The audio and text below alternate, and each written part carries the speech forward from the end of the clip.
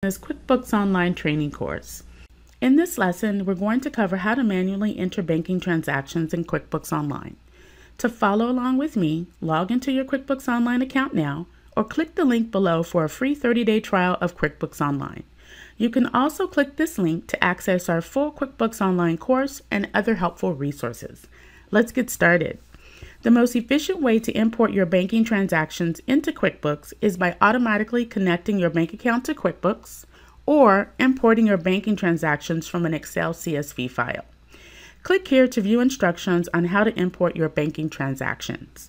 If you are unable to do this because your financial institution is a smaller bank that does not offer either of these options, you will need to manually enter your banking transactions into QuickBooks.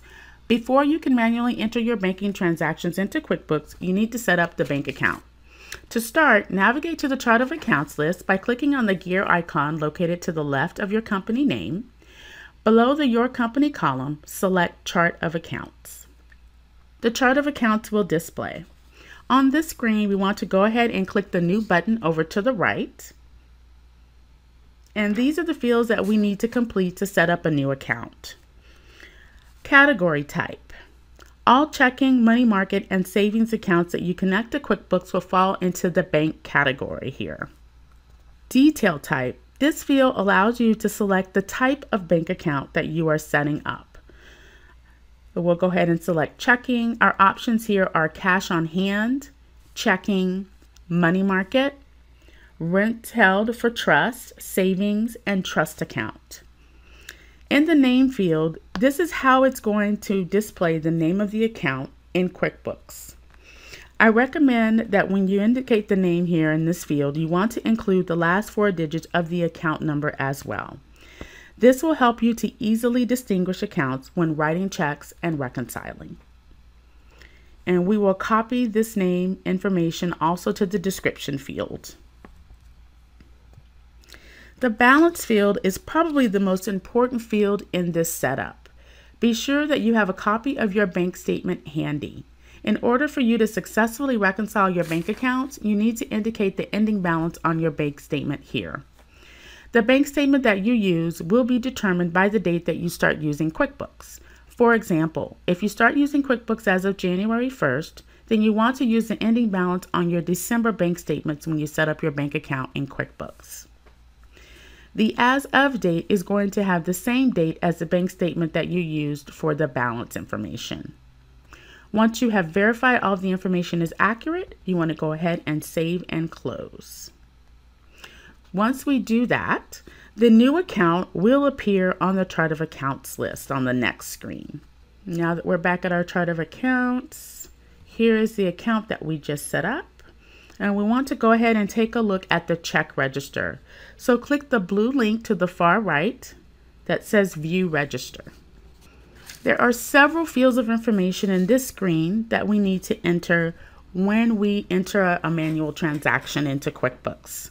So the first field here is the bank register field.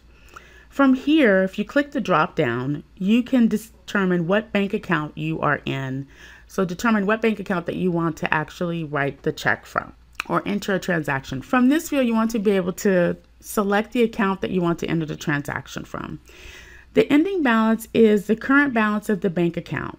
When you create a check in QuickBooks, the bank account balance is immediately updated regardless of whether or not you have printed the check. In the Reconciling Bank Accounts lesson, we will walk through step by step to show you how to reconcile bank accounts in QuickBooks. The date field is going to be the date of the transaction, so for example, the check date or the deposit date.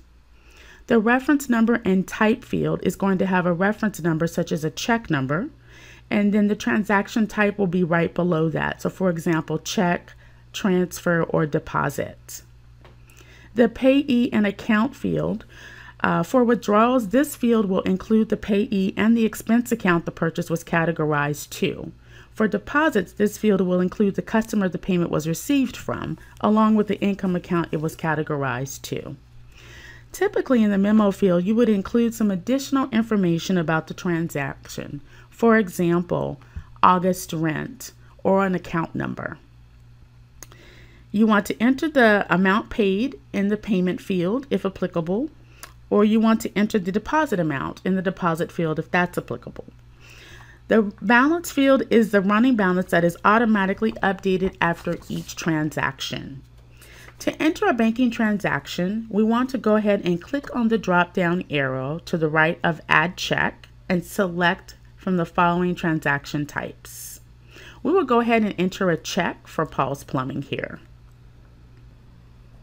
So we'll select the transaction date, and the reference number will be the check number.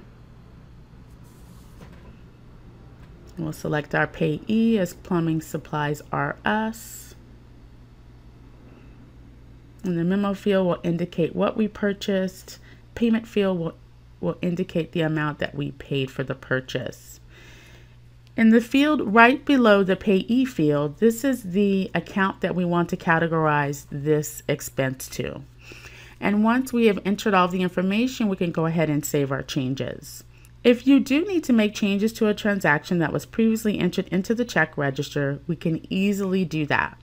If we go back to our chart of accounts, and then from the chart of accounts, we want to go ahead and click on the View Register in the far right column next to the bank account.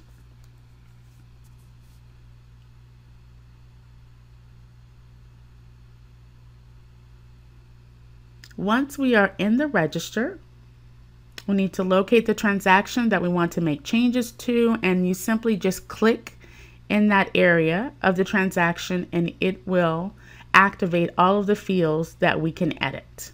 So you can make any necessary changes that you need to and then go ahead and save those changes.